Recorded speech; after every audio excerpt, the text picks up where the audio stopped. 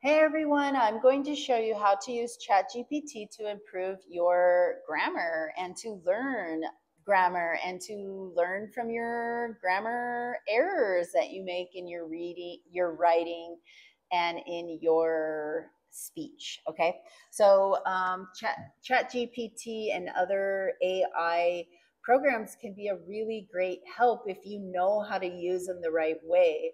And language learning, it's so hard, right? So any tool that can help you learn is a good one.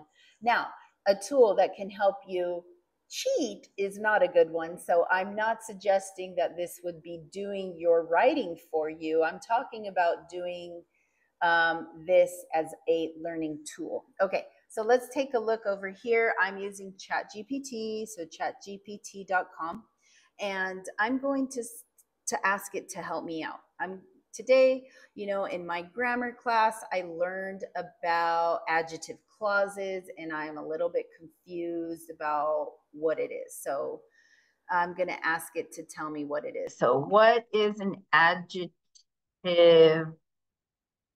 clause?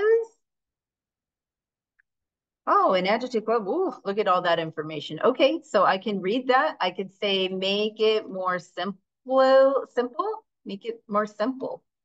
Okay. Oh, okay. That's much more simple. Thank you. All right. Now I need to see more examples. That example, the dog that barks loudly is mine. That's a good example, but I need more. Give me 5 examples of adjective clauses. Ooh, okay. I see. The car that she bought is very fast. The teacher who helped me is retiring. The house where I grew up is for sale. So I see that each adjective clause in these examples is starting with a new word. Why do adjective clauses start with different words? Who, whom, whose, which. Oh, now I understand. We use who when we're talking about people. We use whom when we're talking about people. We use whose when we're talking about possession. We use which for animals and things. We use that for everything. Oh, that's really helpful. But what's the difference between who and whom in an adjective clause? Ah, okay. So who is used as the subject of the adjective clause, and it gives me an example. Whom is used as the object of the adjective clause. And I think I'm a little confused about that. A lot of people are confused about this. This is a hard part about adjective clauses, but give me more examples of whom used as as the object of an adjective clause. Okay, and so you can focus on the area that you need help with, okay? And you can see all these examples. Okay, another thing you might do after asking it to explain the grammar and to give you lots of examples is you might say, hey, you might point out the error you've made, like you have made a grammar error in your class, and your teacher pointed it out, or maybe you're writing something and you want to check if there's an error with it. You can say, what's wrong with this sentence?